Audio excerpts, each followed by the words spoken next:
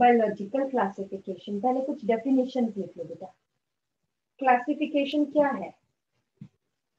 Classification is defined as the grouping of organisms, grouping of organisms in different grouping of organisms in different taxa या categories, categories कर लो, taxa मत करो अभी, in different categories based on their characteristics, based on their characteristics and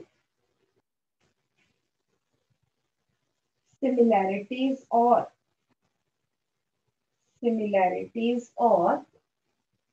dissimilarities with the other organisms, with the other organisms. This is called as biological classification. Next आ जाइए taxonomy.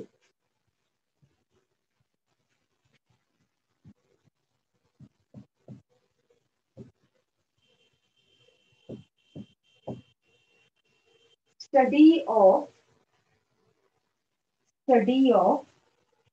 classification of organisms. Study of classification of organisms is called as taxonomy.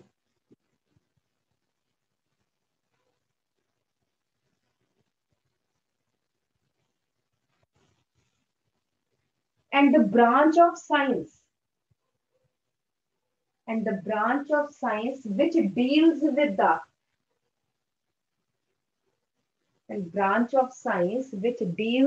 the classification is called as systematics.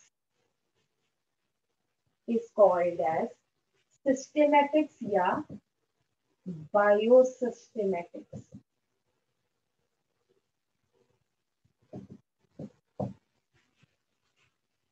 Linnaeus is called as father of taxonomy. Linnaeus is called as father of taxonomy.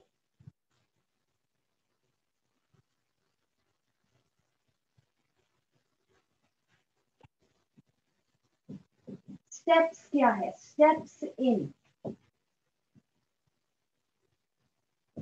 classification.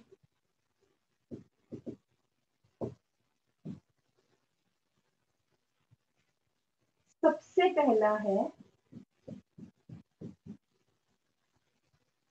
identification of a new organism. पहले तो ये पता चले कि ये नया organism है. Second है study of its characteristics.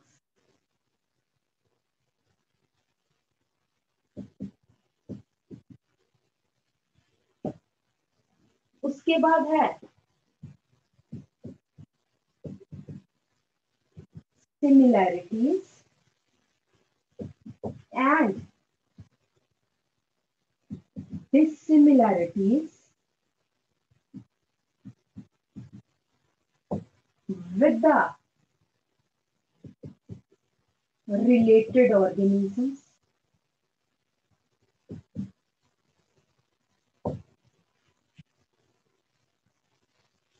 Then nomenclature.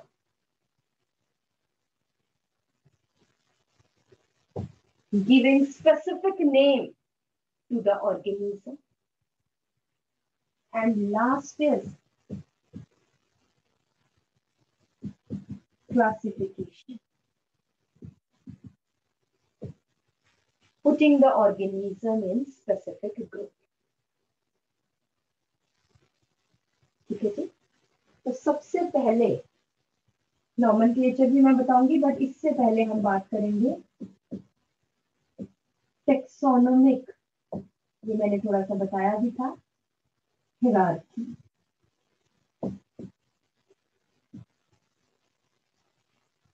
Taxonomic hierarchy, classifying the organism in different categories. Classifying the organism in different categories.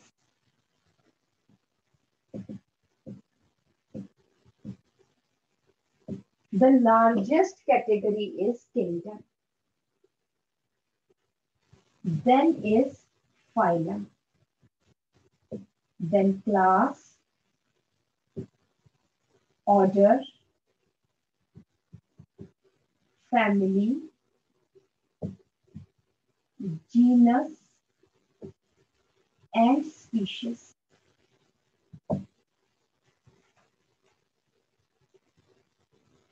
These are various categories.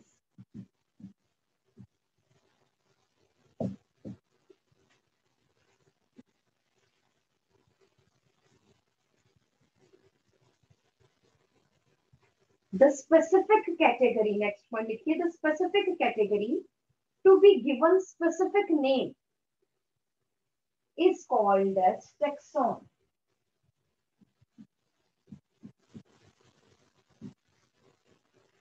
Is called as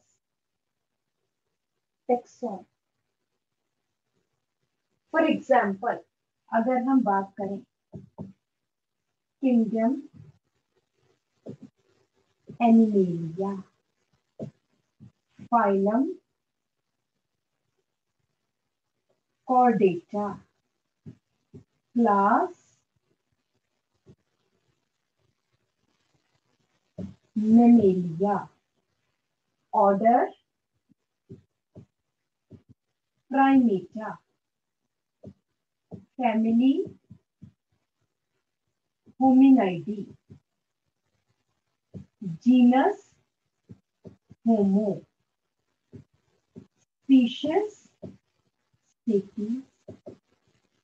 So this is the classification of humans. So Animalia, kingdom is a category. Animalia is a taxon. Phylum is a category.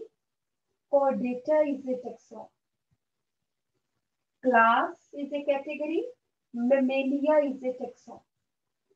So the category which is given specific name is called as taxon. लिख लो ये.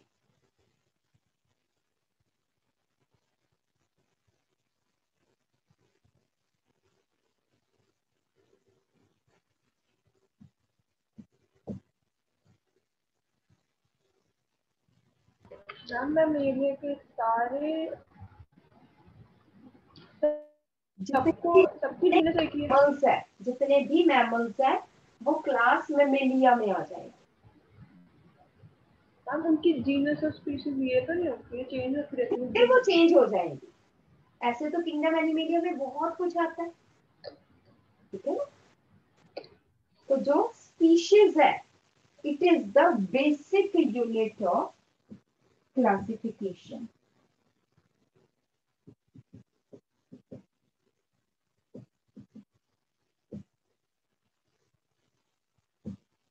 which include organisms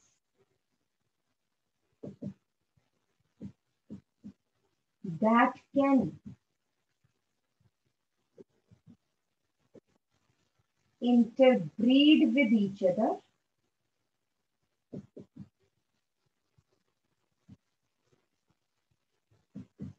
and produce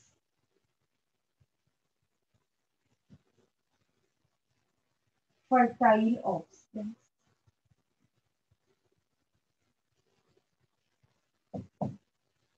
That can interbreed with each other in nature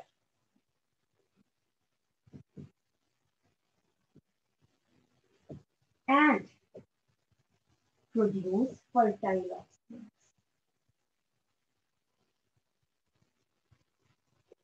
species के जितने भी members हैं वो सब बहुत closely related है। उसके बाद जीनस, एक जीनस की बहुत ज्यादा स्पीशीज हो सकती है। जैसे अगर लेट से होमो, एक है होमोसेपियंस, उसके बाद पहले, अब तो वो एक्सटिंक्ट हो चुके हैं, होमो इरेक्टस हुआ करता था। ठीक है, तो इस तरह से जीनस होमो की बहुत सारी स्पीशीज है। इसी तरह फैमिली होमिनाइडी, फैमिली होमिनाइडी में बहुत सारे जेंडर आ जाते हैं, सिर्फ होमो ही नहीं आता, कई आ जाते हैं। ऑर्डर प्राइमेटा, इसमें ह्यूमंस भी आते हैं, एप्स भी आते हैं और मंकीज भी आ जाते हैं। क्लास मेमेलिया, सारे जितने हम आसपास देख रहे हैं वो मैक्सिमम मैमल्स ही हैं, वो सब क्लास मेमेलिया में आ जाते हैं।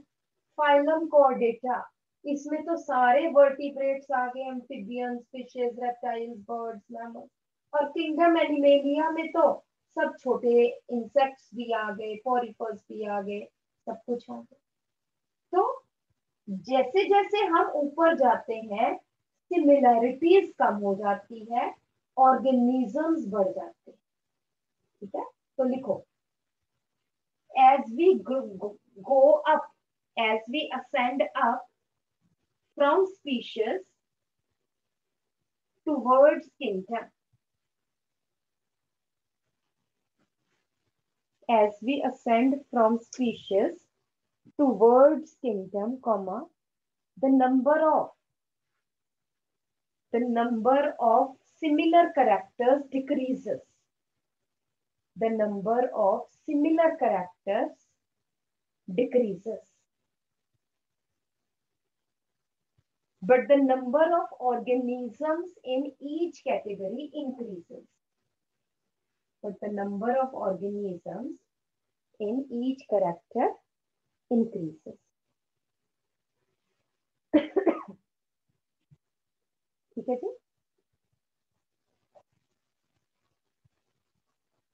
तो हम क्या कहेंगे, species is that category, species is the category in which the organisms have, in which the organisms of same species, in which the organisms of same species have maximum similar characters, maximum similar characters.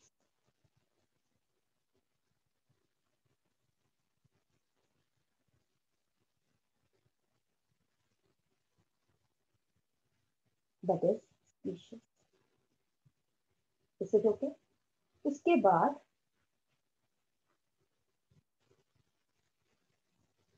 हमने बात करनी है बेटा nomenclature.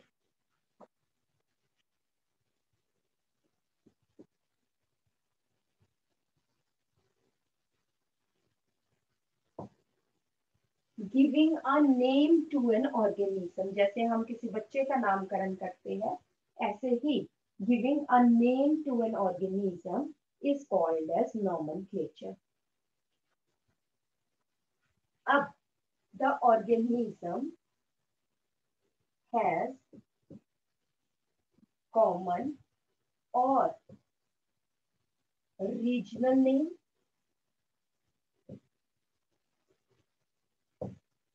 या फिर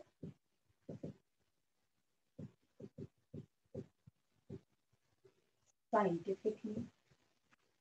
जो regional names है उनका कोई मतलब नहीं होता, बस अपने हिसाब से रख लेते हैं। ठीक है, जैसे अगर हम कहें कि प्याज है, प्याज हिंदी में कह दिया, पंजाबी में गंडा कह दिया, इंग्लिश में अनियन कह दिया। ठीक है, और कई लैंग्वेजेस है जिसमें और डिफरेंट कह देते हैं। ठीक है, बट एक साइंटिफिक नेम है which is universal to all. ठीक है, वो एक साइंटिफिक सोसाइटीज है, वो डिसाइड करती है कि इसका क्या नाम रखा जाए। It has scientific significance, right. तो पहले लिखिए, कॉमन नेम्स और regional names have many drawbacks. Common names और regional names have many drawbacks. First है, they do not have any meaning, scientific meaning. They do not have scientific meaning. Second है the common names changes from place to place. Common name changes from place to place. Thus, difficult to remember all the common names.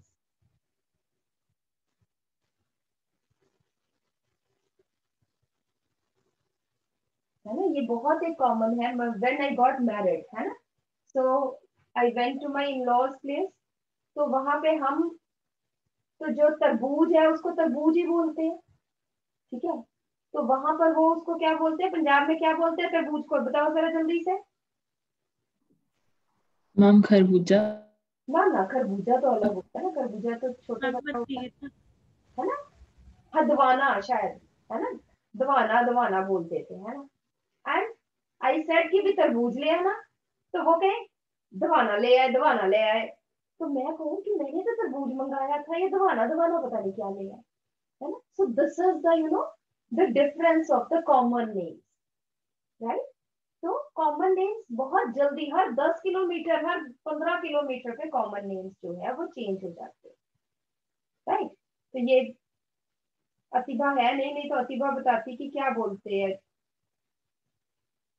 इसको, तरबूज को, है ना, क्या बोलते हैं। कृषा, सीरत, क्या बोलते हैं आपके वहां पे क्या बोलते हैं बेटा, तरबूज को तरबूज ही बोलते हैं। मैम यहाँ पे तो मतीरा बोलते हैं। मतीरा, हाँ ये देखो, ये मुझे नया नाम पता चला है ना। तो यहाँ पे पठानकोट और यहाँ पे होशियारपुर साइड ये बोलते हैं दवाना। वैसे हदवाना या दवाना पता नहीं, ऐसा कुछ होता है, मुझे तो आज तक बोलना भी नहीं आया। ठीक है, सो दीज रीजनल नेम्स जो है दे changes, right. No scientific meaning. They change from place to place, therefore difficult to remember. Scientific name. These are decided by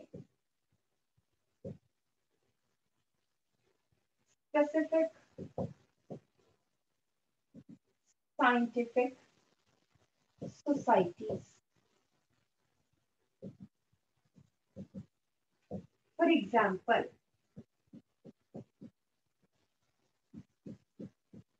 ICBN, International Committee for Botanical Nomenclature.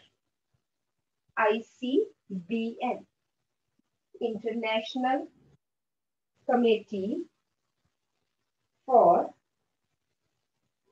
Botanical Nomenclature. उसके बाद next लिखिए ICZN, ICZN,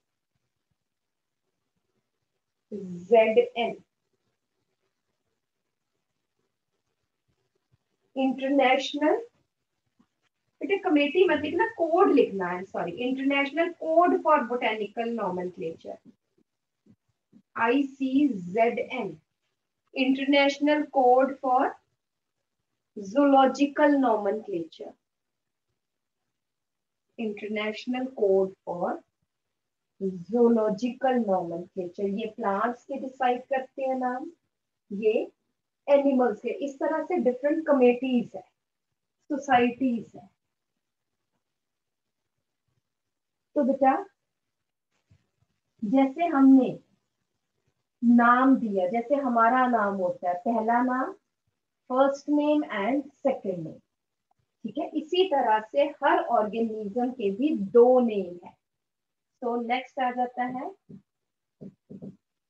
binomial nomenclature. It was proposed by again Carolus Linnaeus.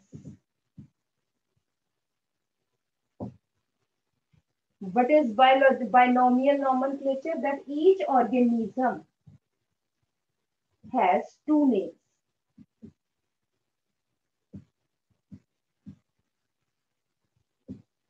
First is name of genus,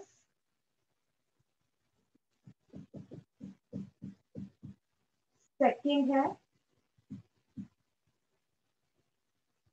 name of species. For example,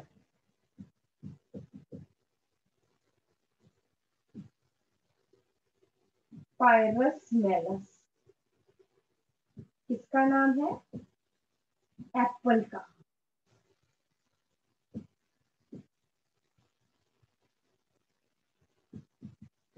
Mangifera indica, mango. वाइटिस विनिफेरा,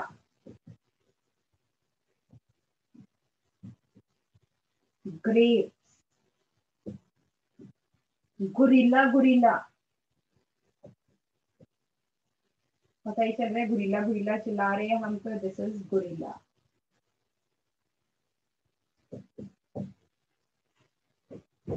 Musa पैराडिसिका,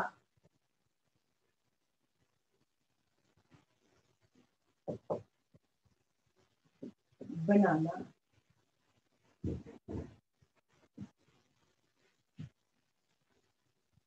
ठीक है, और से बहुत सारे नाम हैं, हम करते जाएंगे. First is the name of genus, second is the name of species.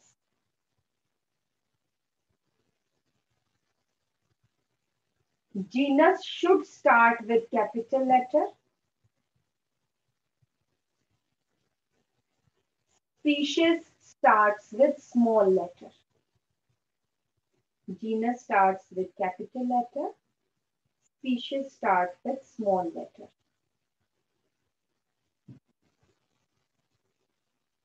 Both the names are written in italics. है ना, कंप्यूटर की लैंग्वेज है italics है. Both the names should be written in italics और आर अंडरलाइंड सेपरेटली. हम हाथ से italics में नहीं लिख सकते, इसलिए अलग अलग अंडरलाइन करना है. और आर अंडरलाइंड सेपरेटली.